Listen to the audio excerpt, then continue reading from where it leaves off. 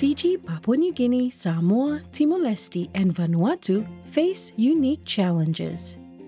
The small island nations are detached from the major markets in the world and vulnerable to the impacts of climate change.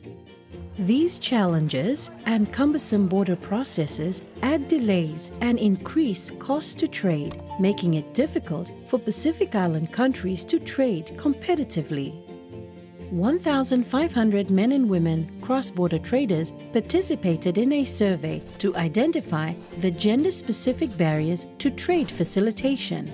The survey showed that women in the Pacific region face greater challenges than their male counterparts.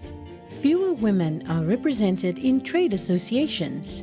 With the exception of Samoa, governments consult women less regularly when it comes to matters related to border processes. Fewer women are aware that declarations can be submitted electronically.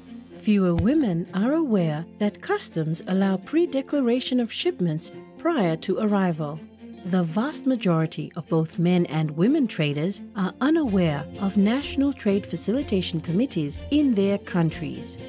This data can help governments better understand the barriers to trade so that they can streamline border regulations and procedures, increase access to information, and give women equal access to the benefits of trade. The World Bank Group is committed to helping countries with their trade facilitation efforts to reduce the gender gap and create strong and competitive trade markets.